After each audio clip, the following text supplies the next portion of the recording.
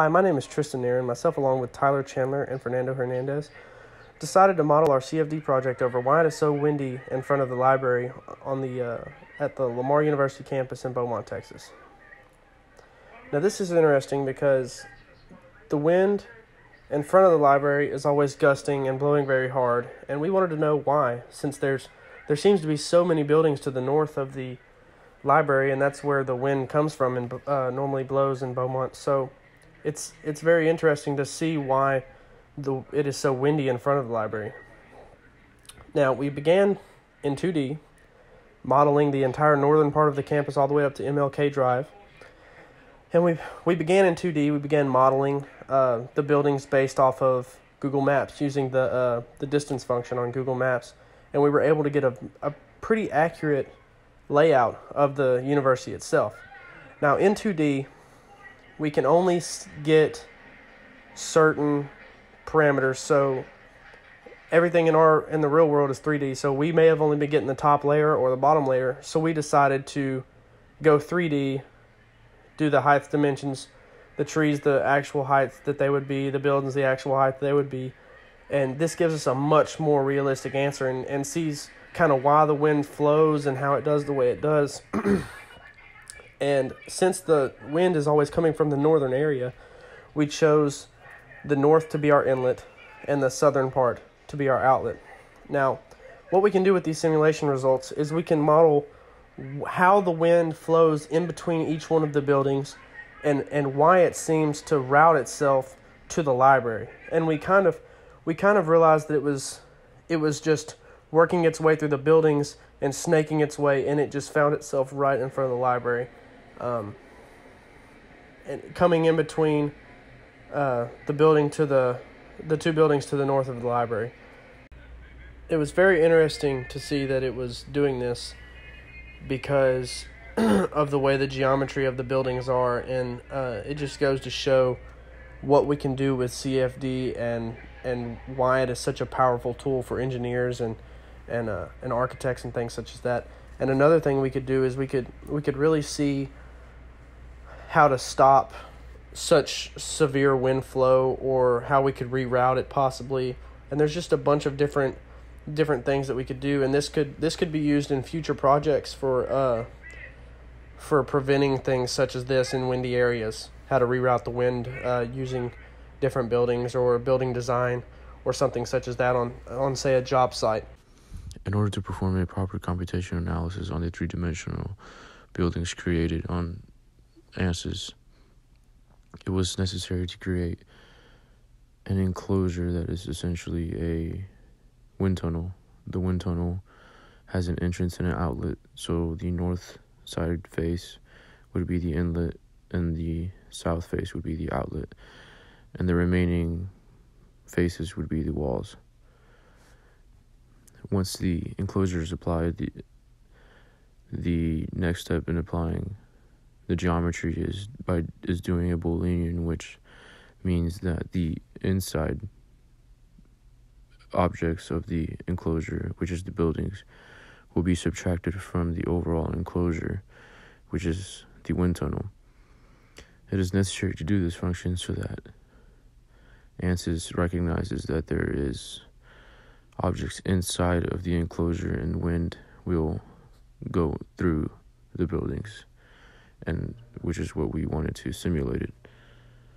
After the building is done, the mesh can be done. So at first, we wanted to do a mesh that involved doing a face meshing, but the face meshing took a long time, and whenever it was done generating, it essentially crashed the computer because it was too big of a mesh, too fine of a mesh, and we didn't have enough computational power to do that. And so in order to continue doing a successful mesh, we decided to do edge sizing on each individual edge of every building. So after doing that, letting it run for some time to mesh, because the mesh was pretty big, it worked. And after it worked on the CFD setup part of Ansys. An issue we ran into was that it was hard to see the mesh and the mesh function of Fluent. So we had to see this through the Fluent part of the Fluent software. So as you can see, it's a pretty good mesh. So some of the characteristics that we were programming in Fluent involved K epsilon, air at standard conditions, an inlet velocity of 10 meters per second, which is close to 30 miles an hour, which is the average wind of a cold front. Second order upwind, steady, not transient. We increased the turbulent length, and all residuals were set to 1 times 10 to the negative 5th. So initialization was set up, again, with respect to inlet. We did 500 iterations. We could have done a lot more, but our computers can't handle that. So here's some of our results. These are just velocity contours. We weren't really concerned with pressure or anything else. So this is like the area of interest right here. And you can, it's hard to see, but you can kind of see how the wind just wraps around through the undergraduate advising center and comes through here and comes around the library. There's more results. So, of course, with any project, you're going to have issues. With this project, we had a lot of issues. Originally, we did our project in 2 dimensions, but our results weren't very accurate. Didn't really resemble the velocity of the cold front coming around. It was like 2 meters per second, which wasn't very accurate. So that's why we did it in 3D, but 3D doesn't run very well. So it took us some time to mess with several settings and meshings to make sure that we could run this in a healthy amount of time. And then I don't know if you guys are working in 2D, but there's like a surface area limitation to what you're doing in 2D. So if your faces are beyond a certain tolerance, like it's hard to make a surface out of that sketch. So that's something that we ran into 2D. So we had to scale everything down to like 1/100th of a scale to successfully run our project. So as you can see, to the right of the slide with the yellow boxes, we have 2 computers. The top computer on the right was the computers provided to us in our mechanical engineering lab, but those computers are outdated by several years, so it was hard for us to run our CFD project on those computers because we were doing just a simple 3D model, and 500 iterations, it would take hours to complete. And as mentioned before, we had a lot of issues with the meshing because the RAM on that computer on the top right was not enough to successfully have a really, really fine mesh, which leads to better results. So I think Lamar got some kind of Alienware computer with an i9 processor.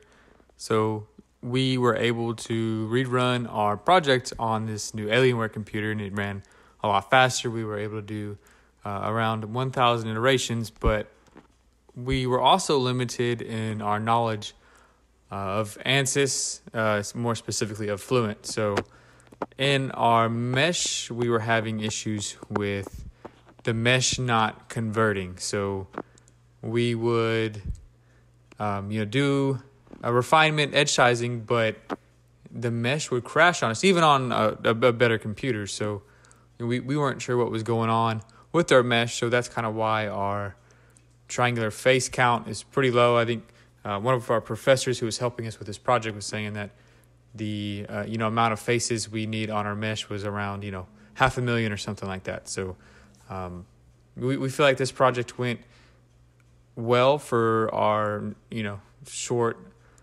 amount of knowledge in Ansys and Fluent. We thank you guys for watching this video. We'd love, if anyone sees this and has a little more CFD knowledge than what we have, if, they would have any comments on this or any questions that we can try to answer. Thanks.